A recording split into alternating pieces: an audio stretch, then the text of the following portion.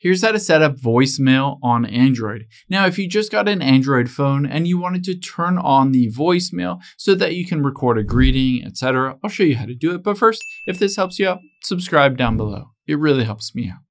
Thanks, guys. Now, the first thing we'll do is navigate into the phone app. So tap on the phone app here, and you have two different options to access your voicemail. Sometimes it'll work just by pressing and holding the number 1 here. So you can see the little voicemail icon under 1. I can press and hold on it, and sometimes it will call the voicemail.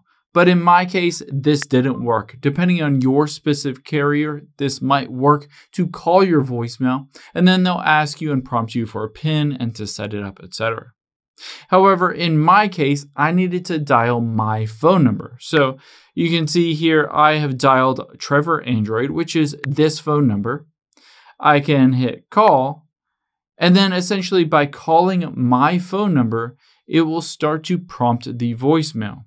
Now, after you go through the process of calling your specific phone number, it'll ask you to set a PIN number. Basically, this is a PIN when you called your phone number, we'll enter in that PIN so that you can basically access and listen to that voicemail. And on top of that, it'll walk you through a bunch of different options and settings.